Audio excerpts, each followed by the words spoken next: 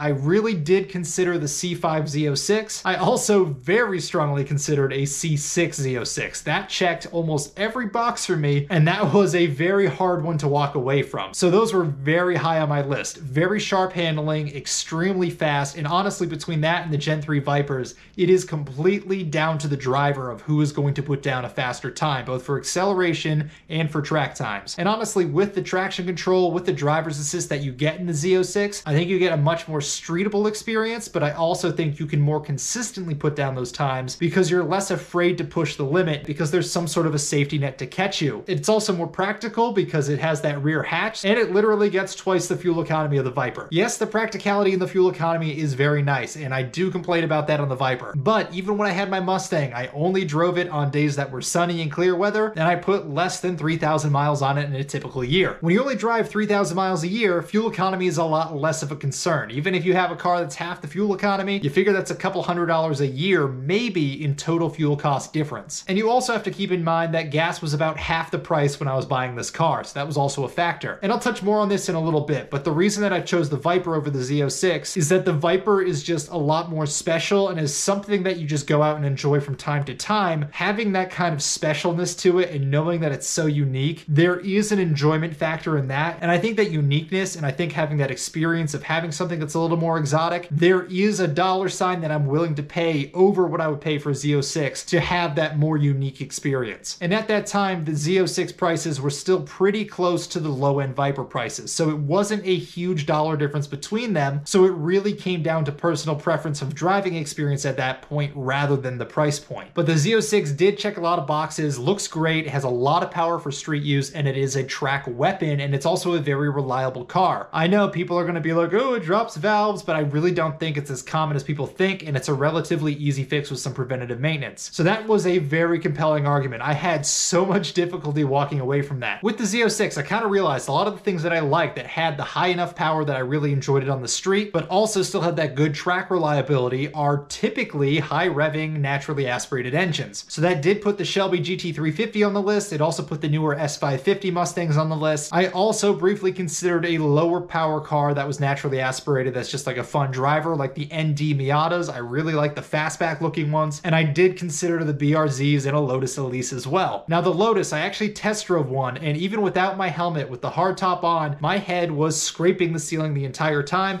and it was so cramped that to shift, I had to like angle my leg awkwardly and lift it between the steering wheel and like the side door, and it just barely fit because I'm not necessarily the smallest person. But at 6'2", that wasn't a car that I could reasonably see myself tracking because I didn't have the space to put a helmet on. And like I've said, I've got neck issues, so to have my helmet fit under the roof, I'd have to scrunch my head like this on the track and like lean forward while having these high G-forces, and that's just like a disaster and a migraine waiting to happen. Especially for a car that was at like the $35,000 price point where it's comparable to Viper prices. It didn't make sense, once again, to buy something that I had to make a lot of sacrifices and kind of learn to live with it, rather than just being able to go out and enjoy it and not having to deal with some of these unnecessary quirks when I could just buy a different vehicle. This also brings up another point. I'm not really a convertible guy. The Gen 3 Vipers were only made in a convertible until 2006, so I didn't really have a choice but to get a Viper in a convertible. So I kind of get the convertible thing now. I didn't really get it before I bought this car, so convertibles were also kind of off the list as well. Miata was a little bit lower on my list for that reason, and again, Miatas were a little bit newer at that time, especially for the NDs. I think I would have been interested in one if I could find it for like the high teens or low 20s, but most of them at that time were still in the $25,000 to $30,000 range. But again, I'm looking for both trackability and streetability in addition to it being fun, and for me, going from 400 horsepower to under 200 horsepower is too much of a step back, and I'm not quite ready to give up that level of acceleration quite yet. I ended up passing on the BRZs and the Miatas for that reason. The Shelby GT350, I loved those. There was one dealership near me that had one,